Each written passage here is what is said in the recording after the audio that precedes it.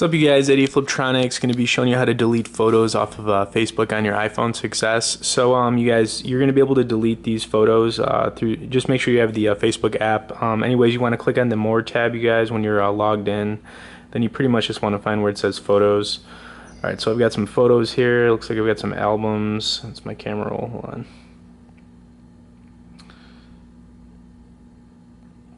Okay, so anyways, you guys, if these are photos you've taken, for example, you can choose to delete them. Like I'll click on this one for example.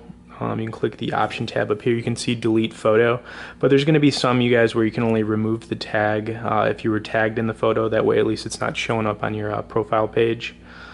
Let's see if I have an example right here. Okay, so I didn't take this photo. Oh, actually no, I could delete that one. Let's see what else we got here.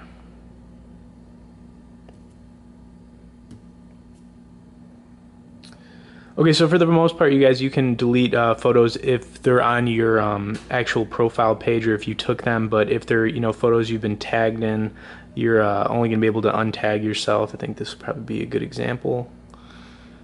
Alright, so yeah, you can remove the tag, but you see I can't really do anything to this picture in particular, but anyways, you guys, it's pretty simple. So when you're logged into Facebook, scroll down, click the More tab, scroll down to Photos, check out your uploads or albums, and start deleting some photos off there.